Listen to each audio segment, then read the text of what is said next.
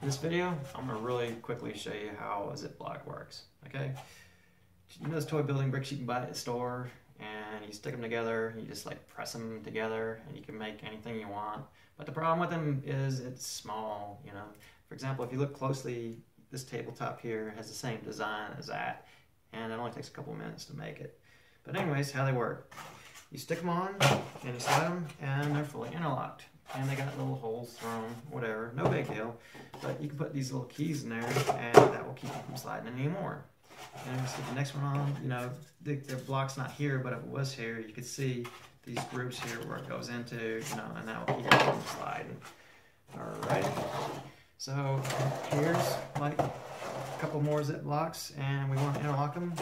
You know, this could be a big giant panel or something like that.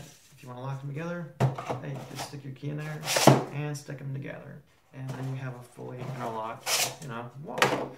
So it's pretty cool. I mean, you can stick them together like this.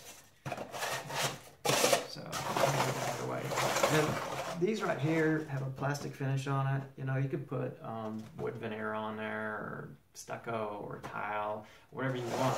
What's really neat too is if you look really closely, this measures 4 inches by 4 inches. You know, and the width is 4 inches. So whatever you make is always based on a perfect cube. This block happens to be 16 inches, you know, high as it stands right now, 4 inches wide and 4 inches deep.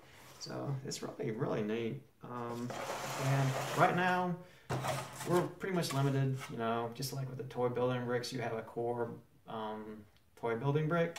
Right now, our core component is this, you know. We want to be able to make parts where you could take this and you could have a finished part and just, you know, put it on there and finish it out.